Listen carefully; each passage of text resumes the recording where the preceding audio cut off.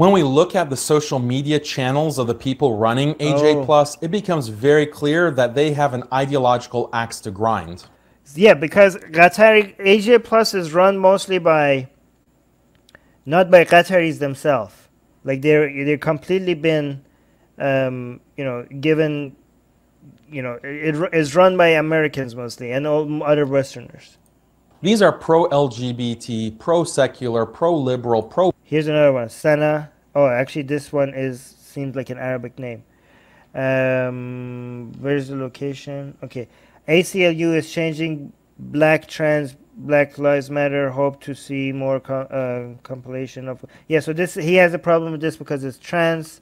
It's like he's like showing how people that work at AJ Plus, they're pro-trans, they're pro. What was the other one?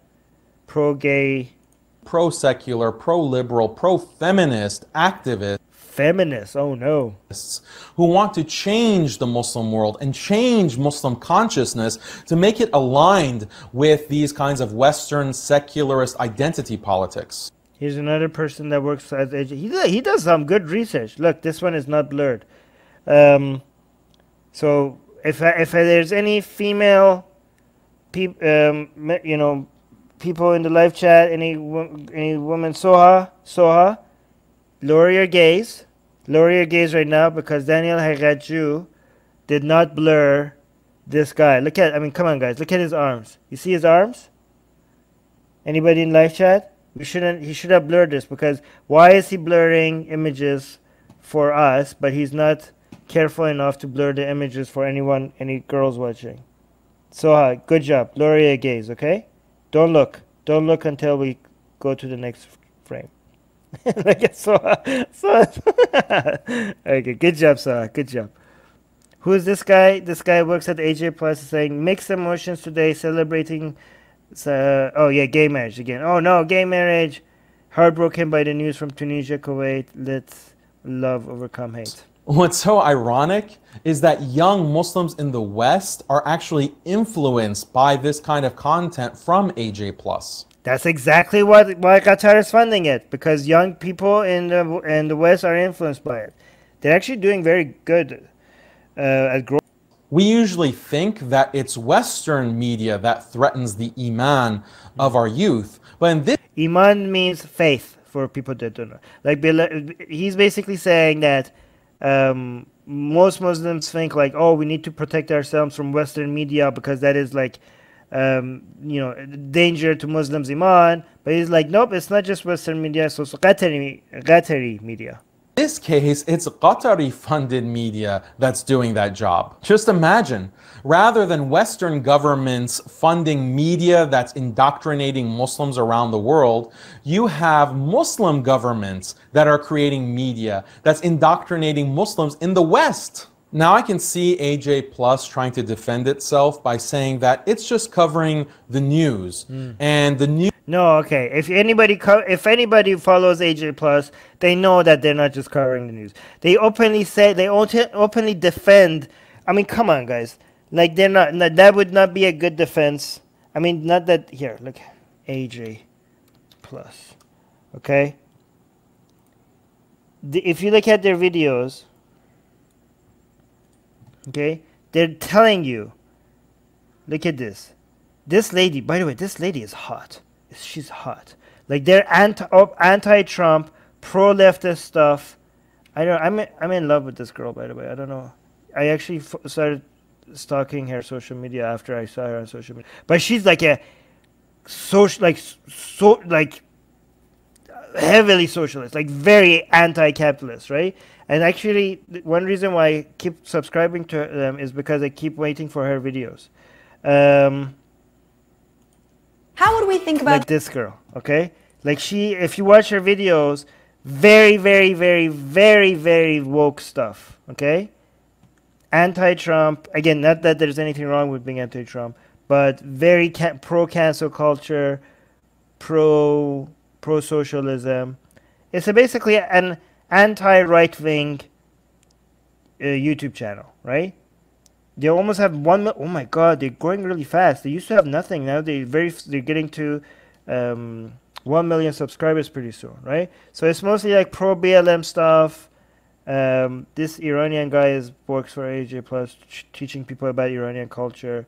But yeah, so if you that's the reason, the reason why they can't cover the stuff on their Al Jazeera itself, because Al Jazeera is supposed to be like, at least it's supposed to look like it's unbiased. It cannot be this heavily biased, like actively pushing for certain politics and call yourself a news channel. That's why they moved it to AJ Plus. So he's saying that AJ Plus might defend itself by saying we're just covering the news, but no, that wouldn't be their defense, because they're not even pretending that on AJ Plus that they're just covering the news. They openly push for saying certain ideas are bad and other ideas are good. News often. Oh my God! Look at this comment. Armin, you are unusually handsome today. Please blur your face so I won't have to lower my gaze and miss your content. Okay, are you a man or a woman? Involves LGBT, drugs, abortion, prostitution, and so forth. But this excuse doesn't fly for two reasons. First, AJ Plus is not merely covering these things, it's actively celebrating them. And secondly, it's not just celebrating them. If you watch their videos, they actually say these ideas are bad and horrible. Like they're openly pro-socialism and anti-Trump. Plus is often ahead of the curve in celebrating things that are on the fringe of Western culture. They were promoting gay marriage way before it was legalized, even in the United States. They're promoting nice. drugs when drugs are still banned in many parts of the United States. Okay, I don't know what it means by promoting drugs, but I remember, I don't know if this was AJ Plus or Al Jazeera, but I remember Vancouver was one of the leading cities when it came to providing safe places for people to use drugs so that they don't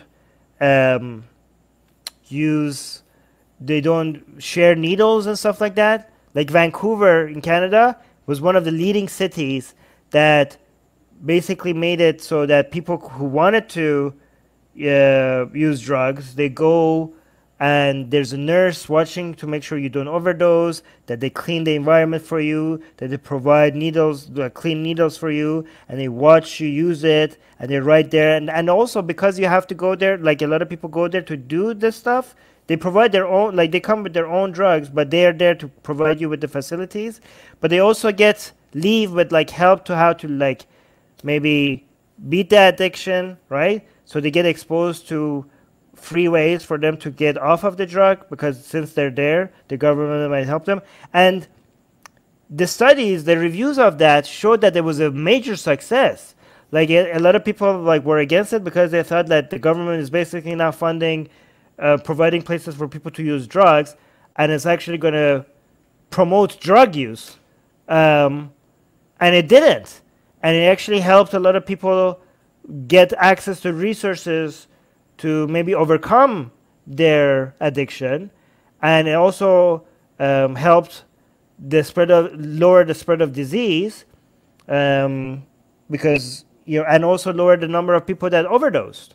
So it was a major success. And I remember I learned that even though it was happening right next to me, I didn't know about it until Al Jazeera covered it.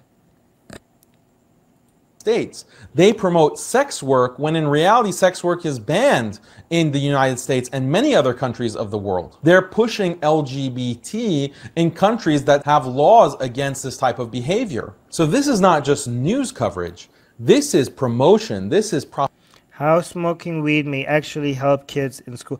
What? Okay. I don't like this title. Kids. Okay, look at this guy in this cover. This dude is not a kid. Look, he has a beard.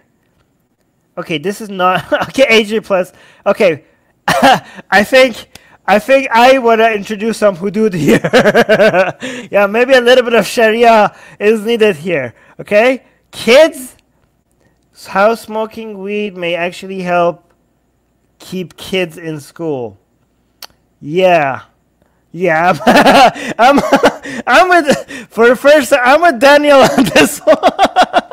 Okay, yeah, exactly. The too woke for Armin. I don't know. I think we finally found too much now. Yeah, I think we finally found the red line the line that we're not willing to cross. Daniel, yeah, I'm with you on this one. This is too much. Smoking weed may actually help kids. Kids? How is this? Guys, my Twitter account got suspended. I'm pretty sure this is violating some of Twitter's actual guidelines. Oh wow, we got another super sticker. Thank you so much, Secular Proton. Is it because of my endorsement of Sharia law? Thank you so much. That's some currency. But thank you so much. Okay, guys, first of all, yeah, you shouldn't promote any substances like this to kids. Second of all, this dude over here, that's not a kid.